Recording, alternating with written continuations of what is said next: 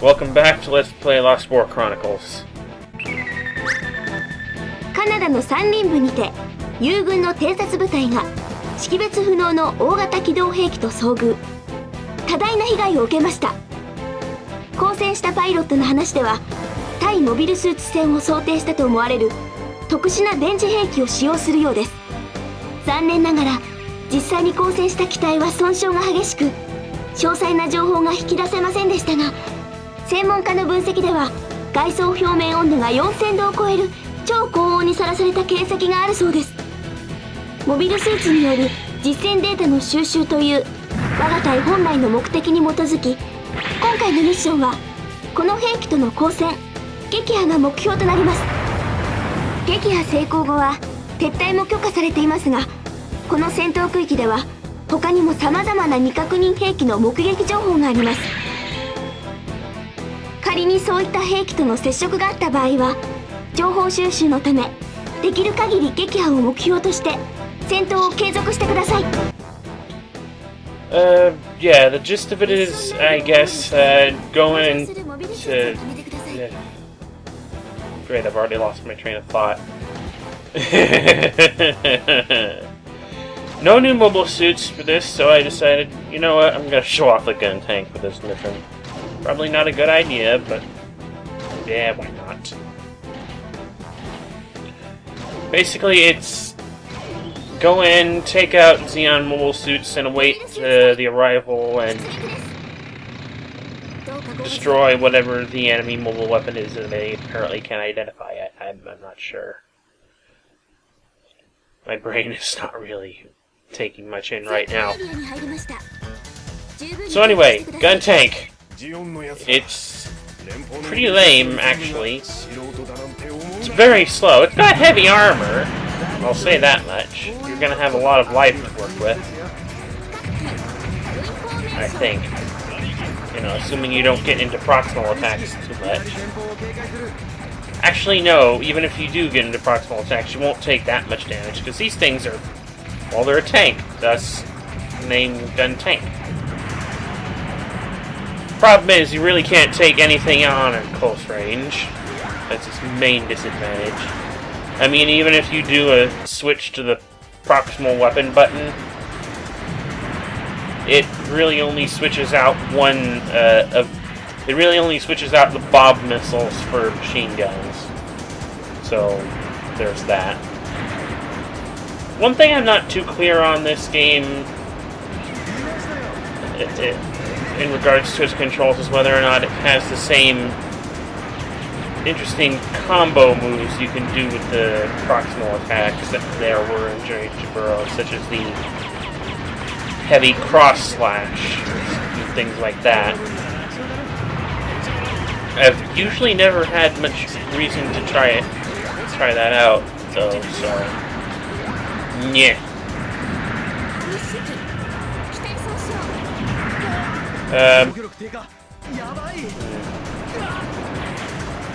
Sounds like Anish is having a bad time. Oh, which reminds me, this time around I was smart enough to open some wiki pages so that I can know the names of some of these guys. Call them and whatnot. The name of the Fed pilot we're supposedly playing as is Matt Healy.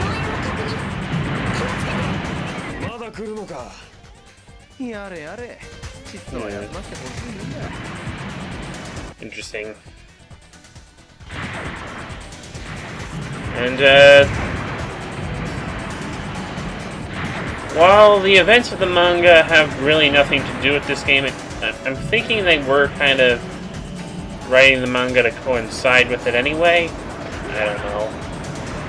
According to this, the release date for the video game, the normal and limited edition, was originally on August 8th, 2002.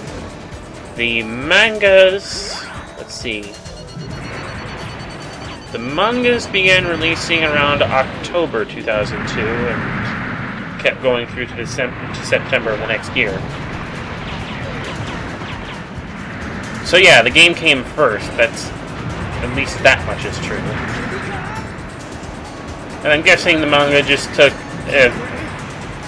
sort of missions and characters from the game and just assembled them, and there goes...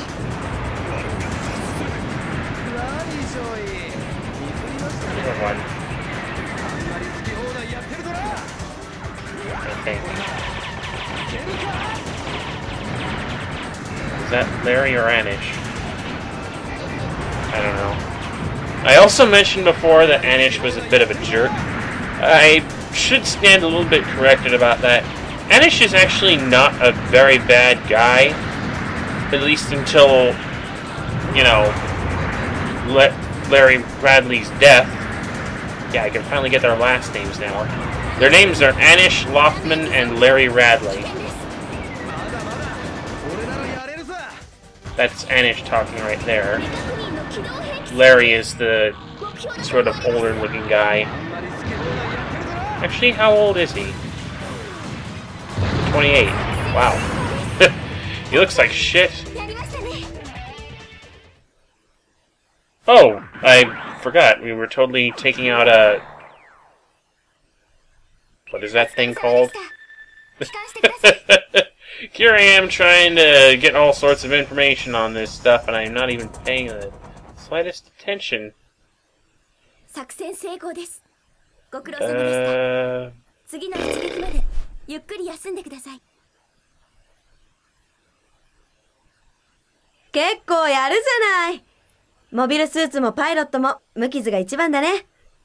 Annie Brevig, I think her name is. I don't know how to pronounce this. It's very odd spelling. And... 装甲の表面にちょっとしたコーティングをしてみたんだ。見た目は変わんないけど、少しは頑丈になったかもよ。はじめまして。私が補給部隊隊長兼高円准将との連絡役をやっているレイチェル・ミルスティン中尉です。どうぞよろしくね。上層部に掛け合って最新の装備をもらってきたわ。少しはお役に立てるかしら。That's odd. It's not listed on the wiki page at all. Oh well. Oh, and that was Rachel Milstein? Huh. Well, she...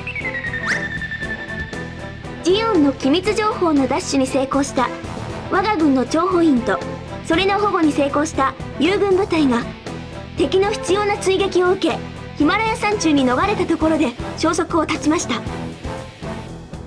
同地点にて展開中の敵部隊が確認されていることから友軍部隊は未だ健在と思われます。今回のミッションはこの部隊の捜索と戦闘区域からの離脱支援です。Yeah, she's the mission planner and John Cohen's assistant. Those who don't know who John Cohen is, watch Pt.3 Stardust Memories. Ooh! A couple of my favorite mobile suits unlocked here now. The ground-type Gundam and the GM Sniper Custom 2. Two of my absolute favorites from the 1 Year War. And I think the ground-type Gundam is my favorite, probably, overall mobile suit ever. But I must explain why I... won't. I don't know. I'd rather just get on with this and see if there's anything else my research can bring up. Because I can't find that one little armor we fought listed here anywhere. Alright, this mission. Basically a rescue mission of sorts. We got some guy at a GM cold climate type out here in the middle of nowhere who's gotten himself lost. We gotta go find him before the Zeons do and, well, rescue him. The thing is, on your first time, he will always be in the same place on the map. Up in the, northwest? Damn it. I'm sorry, my directions are not doing well now. Northeast corner. Sorry. Jeez, I am a halfwit. Unfortunately, that's not the way it's been for me for a while. Usually he's just in whatever random corner of the map. Hello, lag. I don't need you. Some random corner of the map where you have to go looking for him. Unfortunately, because I went to the wrong corner, the Zeke's got to him first and he's losing... I'm about to lose him if I don't get there quick enough. Ah, I done goofed. I can't get up there in time to save him, so unfortunately I have to retry. Some brain trust I am. He is up in this corner, and one thing that should make it obvious is you go over, you scan each corner on the map screen, and apparently this area already has been highlighted, which means there's something, which means that's pretty much where he is. So, big fucking clue. Don't know why I didn't do that before. I just like the overall design of the ground-type Gundam. I really can't pinpoint every little detail I like about them. What makes me enjoy them so much. I just do. Don't like it? Sue me. He should be here. One thing I find particularly annoying about the design of this particular iteration of the ground-type Gundam is, for some strange reason, they decided to put the Earth Federation Space Force logo on his shield. This is a ground-type only machine. Why would this thing have a label for the Earth Federation's Space Forces on it? I mean, granted, it's, you know, something generic, and you don't want to just have the actual team number on the mobile suit itself. But I mean, for cripe's sakes, this is not a space-bound mobile suit.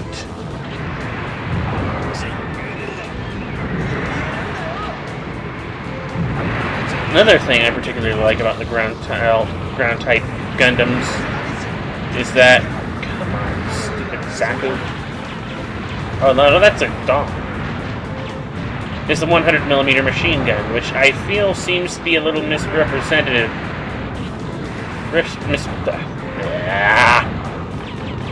Underrepresented in video games. Primarily because it seems more often than not that if you want to get anything done competently, you have to do it with beam weapons.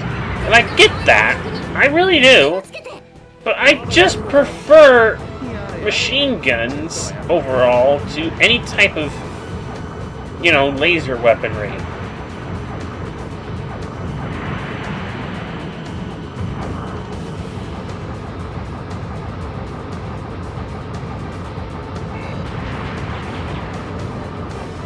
And I'm actually kind of glad that the machine gun does have some pretty good use in this game.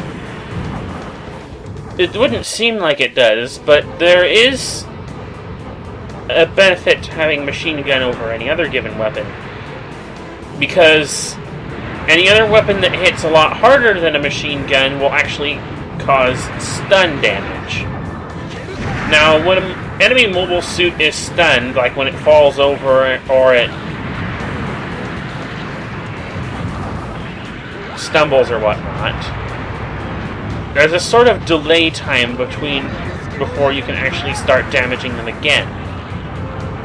Now, a machine gun doesn't cause all that much damage with each individual shot, so there's no stun to take into account. So you can just keep rapid firing to keep their enemies' health meter going down constantly and consistently. Whereas here you would have to fire, whereas with any other weapon you would have to fire, pause, fire again, pause, fire again, and pause you know, repeatedly over and over until the enemy was done.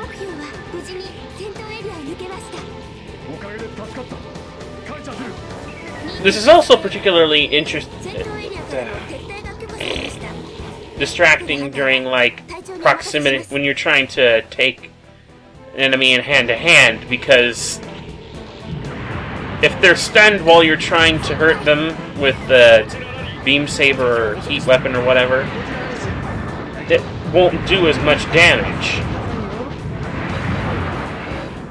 One of the ways to tell when an enemy is either stunned or completely undamageable at a certain time is to look at a lock-on indicator. If it's green, it's easy to take this. You can actually do some decent damage to them. If it's yellow, you're not gonna do much, and if it's orange, better hold off and not waste ammunition.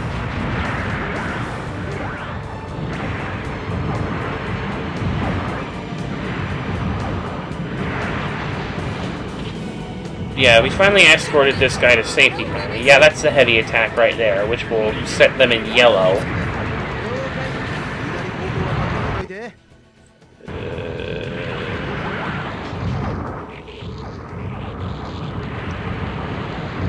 Basically, the heavy attack's only there to make sure that the enemy won't be shooting at you anytime soon.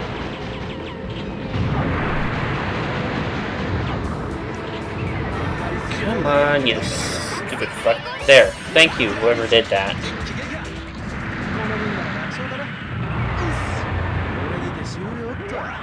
Yeah, thank you, Anish.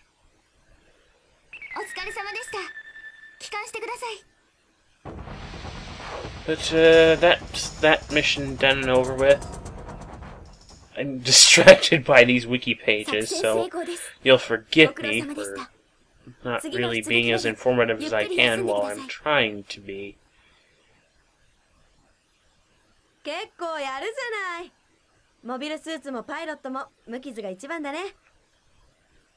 The other redhead is called...